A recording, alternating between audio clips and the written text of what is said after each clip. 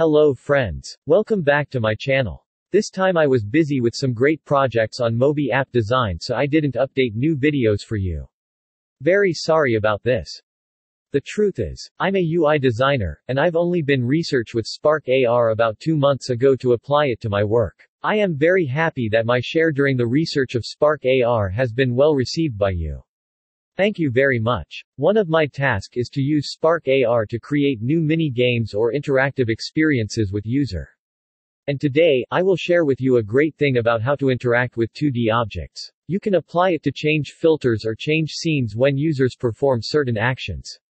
Okay, let's go. If you feel this video is useful, please click the subscribe button below, choose to receive notifications or share it with your friends to watch.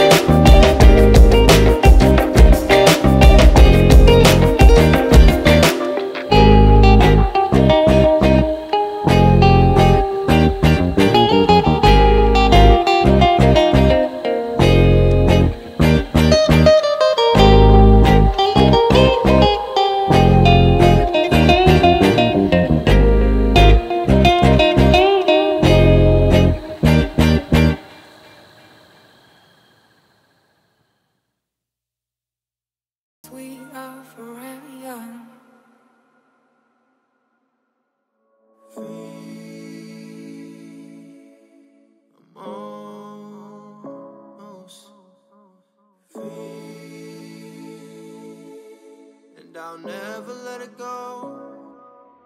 Yeah, just a few more chains and I'll get away. Just a few more things I gotta get out my way. Nah, I'm never turning back. I know it sounds so bad, but baby, I'm fired up. So hot, I'm really burning. I feel the future getting brighter. I feel the future getting brighter. Baby, I'm fired up. Baby, I'm fired up. Baby, I'm fired up. Baby, I'm fired up. Oh, baby, I'm